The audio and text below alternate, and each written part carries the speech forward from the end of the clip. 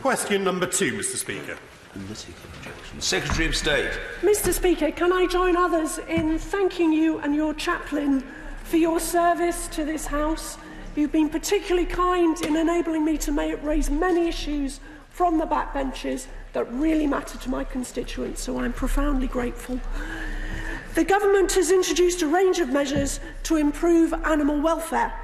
These include a rigorous ban on the ivory trade, mandatory CCTV in all slaughterhouses, and we're considering proposals to tighten the welfare rules for animals in transport, including a ban on unnecessary and excessively long journeys to slaughter.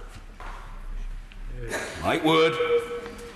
A year ago, a Dudley Magistrates Court convicted a teenager of abducting, torturing and killing a pet cat. What steps is my right honourable friend taking to protect the welfare of all cats?